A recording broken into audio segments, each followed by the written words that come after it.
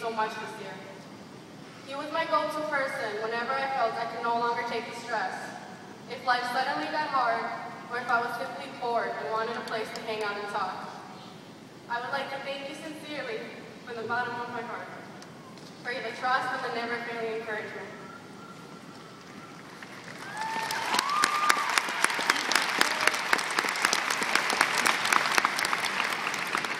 I don't know what I did to deserve the family that I have. I have two godmothers in the audience right now who are like mothers to me.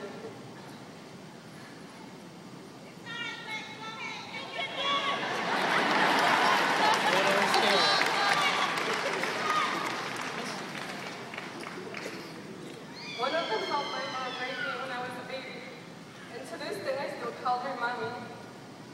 My other aunt has helped my mom understand me throughout my teenage years, and has always been there to listen.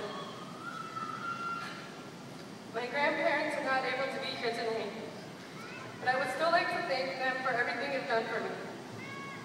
Ustedes siempre estuvieron a mi lado. Nunca les tuve que pedir nada. Desde que era una niña pequeñita, supe que tenía que ir al colegio, gracias a ustedes.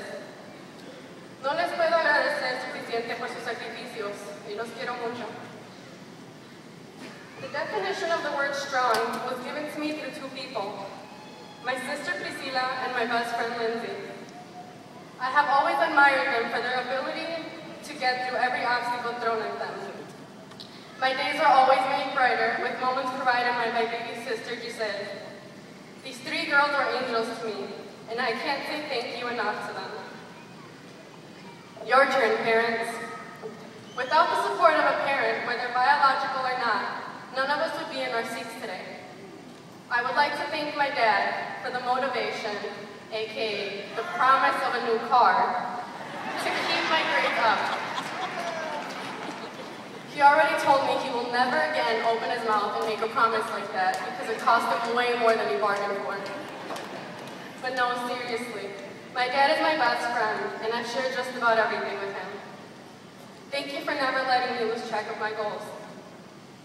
If any of you have met my mom, you know that I am almost her exact replica, and out. My mother is the strongest person I know.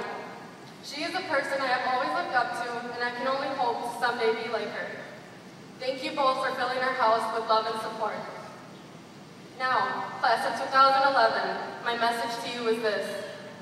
If one door opens to another closed, keep walking until you find a window. We will all come across many obstacles, and what defines us is how we react to them. Don't let anything get in your way to achieve everything you want to achieve. Congratulations, all of you, and to all our parents, family, and friends. Thank you.